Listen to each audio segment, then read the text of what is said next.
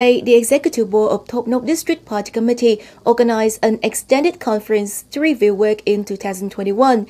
Secretary of the District Party Committee, Chairman of the District People's Committee, Trịnh Thắng, chaired the conference.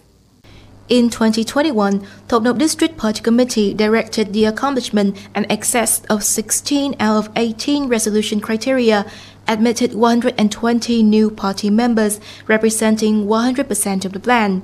The inspection and supervision task was frequently and seriously carried out.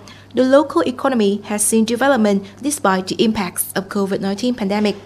Gross output is estimated to be at 45,919 billion Vietnam dong, or 95.67% of the plan. Over 86 billion Vietnam dong has been disbursed to implement support policies for policy-classified families, poor households, and pandemic-struck individuals following Resolution number 68 of the government and Resolution number 52 of Cần Thơ City People's Council.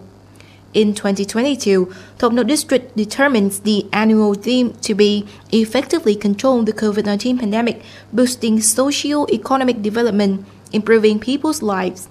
Secretary of the District Party Committee, Chairman of the District People's Committee, Trịnh Thắng, requests the Party Committee Executive Board to focus on solutions that ensure both pandemic prevention and economic development, timely implement policies and benefits for beneficiaries, promote the uphold of security and order, social safety, focus on servicemen enlistment tasks, and prepare for the year-end session of the District People's Council.